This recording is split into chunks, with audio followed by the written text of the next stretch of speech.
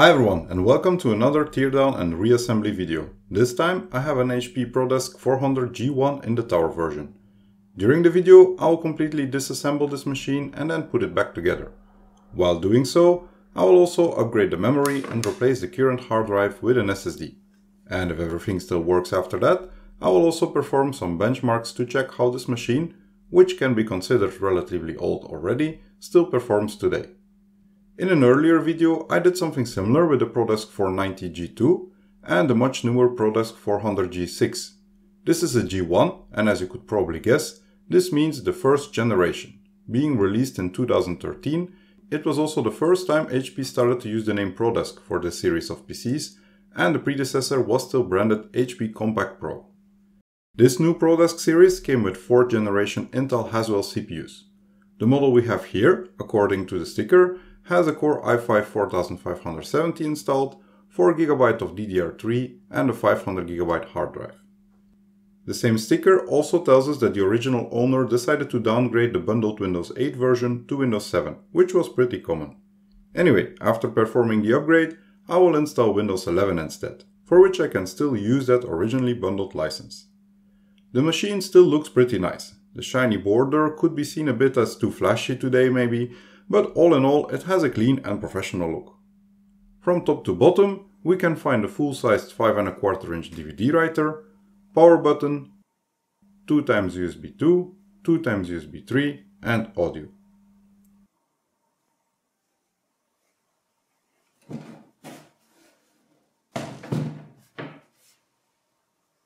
On the back we first have the power supply and power connector, 2x PS2, serial port, more USB ports, gigabit Ethernet, VGA, DVI and audio again. To open up the machine, there are 2 thumb screws that can be released to remove the side panel.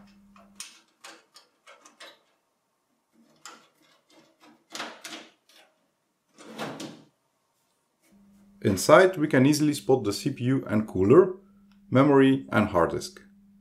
I'm a bit surprised though to see that this is a 2.5-inch drive. These are more common in laptops, and as it's a mechanical drive, performance won't be very good. Before we start the disassembly, let's also have a better look at the power supply. After turning it upside down, we can see this one is capable of delivering up to 300 watt. Not too bad. Time to get everything out now. First of all, I will disconnect the drives.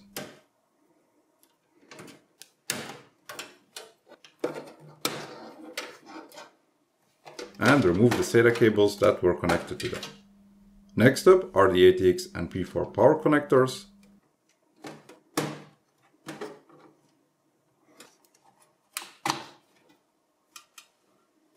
followed by the case fan and CPU fan.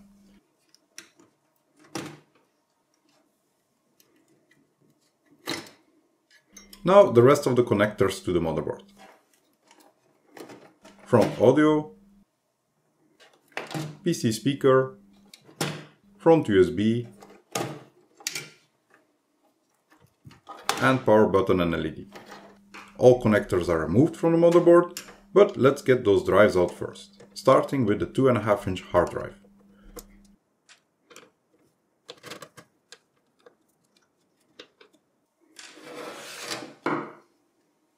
$500GB matches the sticker on the case, but I really don't think this one is original here, especially as it clearly is labeled as a laptop hard disk and it was fixed with a different set of screws. Possibly the original drive died at some point and it got replaced with whatever spare part was available. To remove the DVD drive, I will first need to remove the front panel, which can easily be done by unclipping the 3 clips that hold it in place. Then we can simply remove the screws and can slide it out through the front.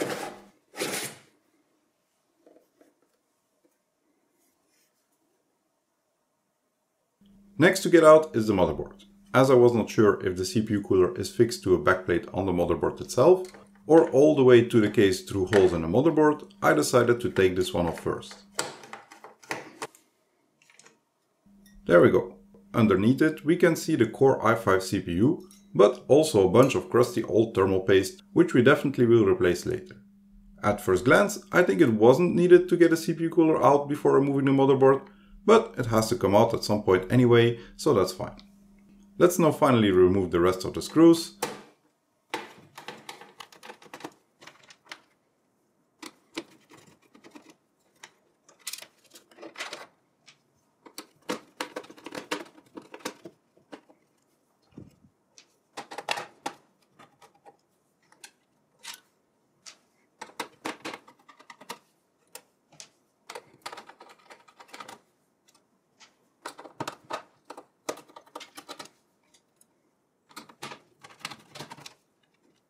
And once these are all out, we can get the mainboard out of the case.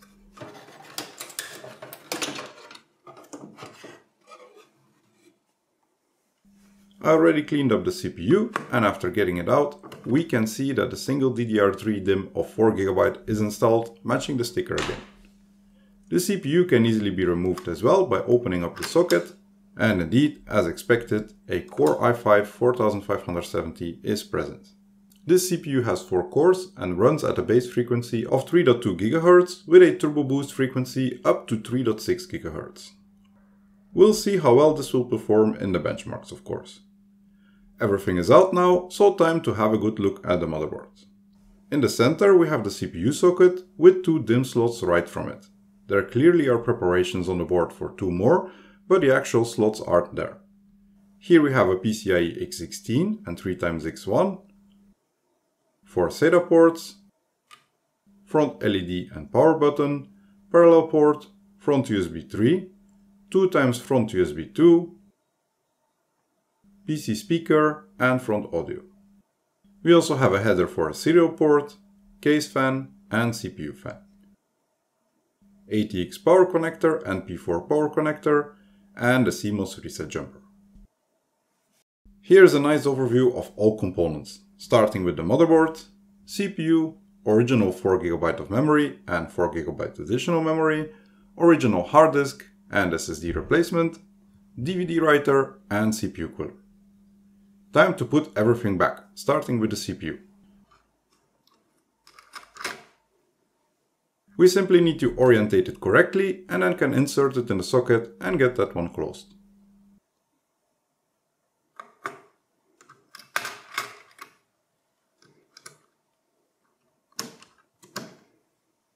For the memory, there are only 2 slots, which we'll have to both populate, so no need to worry about dual channel order.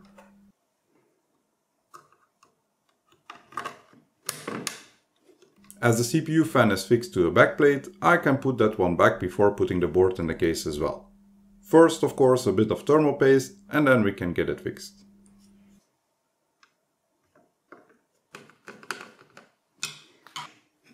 All done here. For the rest of the assembly, we need to first get the main board back in the case and get it fixed.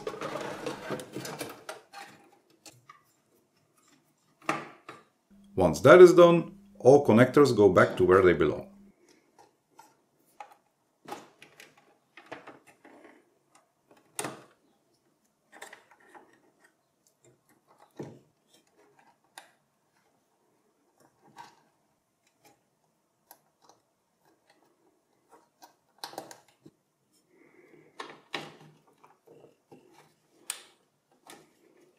And the last step is to get the drives back in, starting with the DVD writer, which goes in from the front and then can be fixed with the 2 screws on the side. It also needs to be connected to power and to SATA.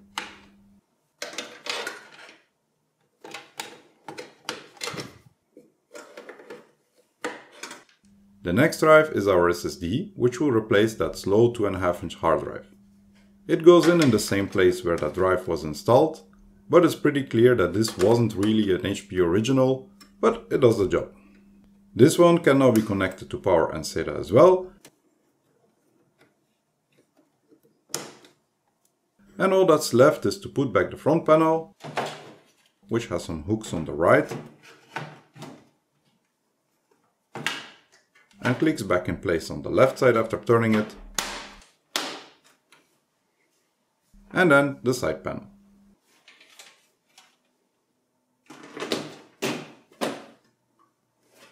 We're ready to test now if things worked as expected.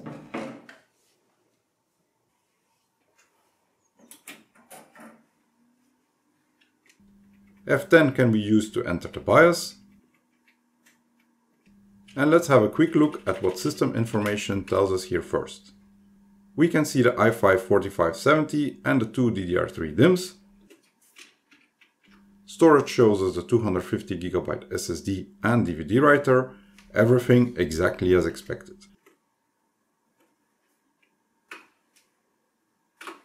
I already pre-installed Windows 11 and that seems to boot fine as well.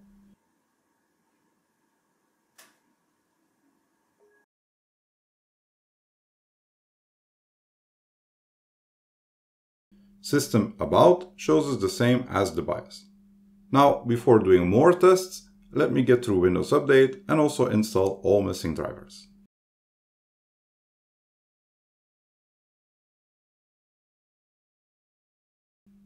A few reboots later, everything is up to date and all drivers are present as you can see. Time for the first benchmark, which is Geekbench 5. I'll be running the newer Geekbench 6 as well, but as I have a lot of previous results, I still prefer to compare with version 5 as well.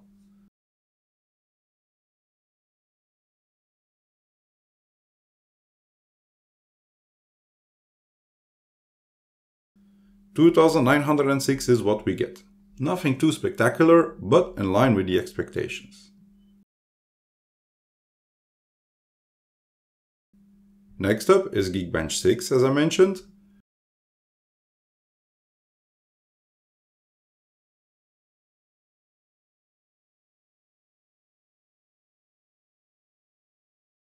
This one takes a lot longer and the result is 2854. Compared to the 6th Gen i5 in the Optiplex 7040 Micro, this really isn't too bad. To measure the disk performance, I'll be running AGA system test.